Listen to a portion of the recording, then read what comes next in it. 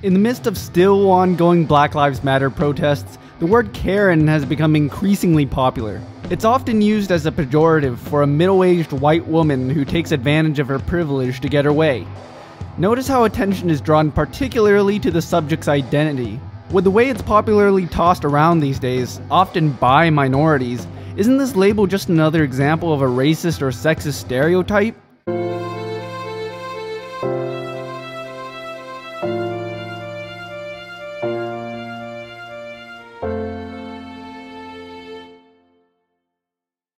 What sparked the latest wave of Karens is arguably this video from May 25th, where a middle-aged white woman called the police on a black man, accusing him of threatening her and her dog.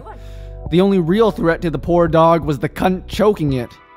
Later on, the man said that's when her inner Karen fully emerged. Indeed, she checks all the identity boxes and acts not only entitled, but consciously uses her status as a white woman as a weapon against the man who clearly has reason to fear the police given his own identity. No doubt the woman here is despicable, but is calling her a Karen racist or sexist?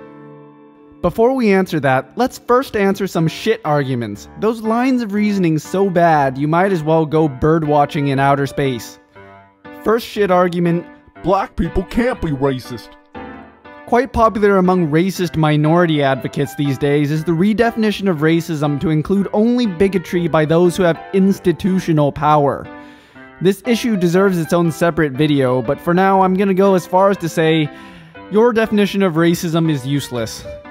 In any case, Karen could still be considered sexist, so our question still applies. In this context, I'm going to use the traditional definition, prejudiced against people based on race or gender. In the same vein as the first, a second shit argument came in May from the Washington Post's Karen Adia, a black woman. Okay. I guess they thought being named Karen and also being a black woman somehow makes you an expert on intersectional everything. To the point, Miss Adia said, "Calling the Karen meme the new N-word or asserting that it is a sexist slur only trivializes actual violence and discrimination that destroys lives and communities." Right. Let's just play a game of Name That Fallacy. Miss Adia's claim is that considering Karen a racist or sexist slur does a disservice to real forms of oppression. You do realize that things can come in degrees, right? Like, your argument is like me responding to the fact that America's coronavirus cases are really bad by saying that minimizes the fact that Chile has it even worse. For now. This is clearly an appeal to worse problems, or as it's properly called, the fallacy of relative privation. We'll address Miss Adia's claim in a more substantive manner later as well. Finally, the criticism that no word is inherently racist. Not that this line of reasoning is actually invalid. When I say the word nigger in an academic context, that hardly makes me racist. Meanwhile, regular words like alien can easily be used in a racist manner. In this video though, we're talking about whether the word as a general label is a slur. But as all three shit arguments can teach us, context matters. So, in what context is a word generally racist? Well, to find the building blocks of a racist slur, let's take a look at the most basic racist slur there could be. Nigga, nigga, nigga, nigga, nigga, nigga, nigga. The word comes from the Spanish word negro, which means black. That's it. The N-word is just a simple observation that the target is black. The implication then is that being black is the insult. Of course, the key to all this is that the speaker must intend to be offensive. To be clear, you can say racist things without explicitly intending to disparage, but that requires a more coherent message than just a slur. But the point is that if a person is not racist, nothing they say can be racist either, since racism relies on actual prejudice. We're forced to only rely on what people say because we can't read minds, but when we ask whether a word is racist, we're actually inquiring about whether the person who speaks the words has and reflects racist sentiments. So let's go back to the definition of the word to see if we can't apply what we've learned about intent. As we've already established, Karens are white middle-aged women. But the component I'm more interested in is the sense of entitlement and conscious use of privilege. When the word Karen is used, the primary criticism can be directed at either the target's identity or their behavior. Obviously, if your context is that a woman's identity leads her to act entitled, that's obviously racist and sexist. But what if it's the other way around? In the case of Central Park, the woman relies on racial stereotypes to get her way. You might expect that the word Karen can't be racist because it's a criticism of a Karen's racism. But even if you're responding to racist behavior, there's nothing stopping you from being racist right back. Additionally, the word Karen isn't always, or even usually, used to refer to a racist, just an idiotic white woman. We're gonna have to be more specific. Any potentially non-racist usage of the word Karen focuses on how privilege gained by a white woman's identity affects her behavior. As evidenced by the justice system, in American society, people tend to treat whites with more sympathy than darker-skinned people. This bias is even greater in favor of women over men as well. Under this framework, Karens are those who consciously use an intersectionally informed strategy as a weapon.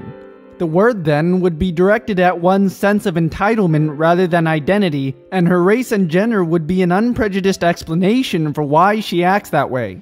Aha! So it's not racist or sexist after all. Great! You're a Karen, and you're a Karen, and you're Not a so fast. Huh?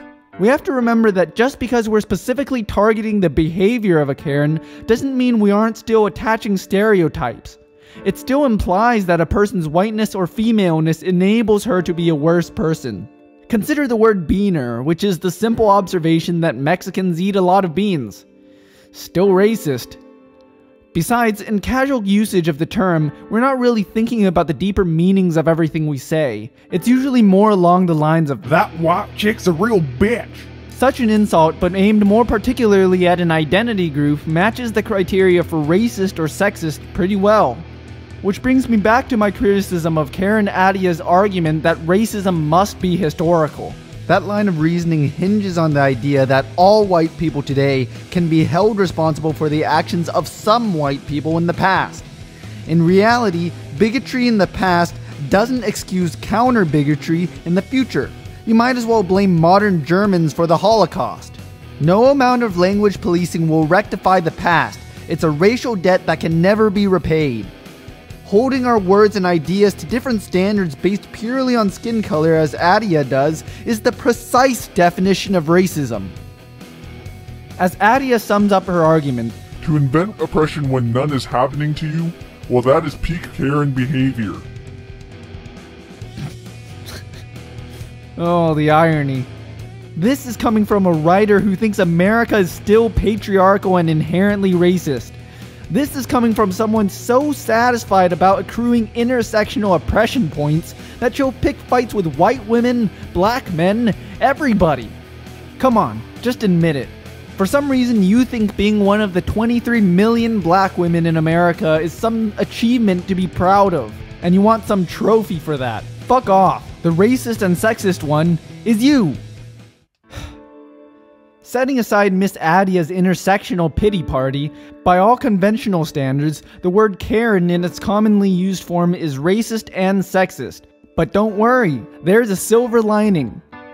Karen may be a bigoted word we should probably stay away from, but remember how only an actual racist can say actually racist things? Well, as long as you're not actually racist, nothing you actually say will be racist either. Technically. Nobody will know and they'll all assume you're a bigot, but you'll know in your heart that you are cancelled unfairly. Well, guess I'm towing this identity politics line once again. I try to be aware of certain advantages and differences certain groups might generally experience without falling into the habit of trapping individuals into monolithic boxes or thinking the world has it out for a specific group of people.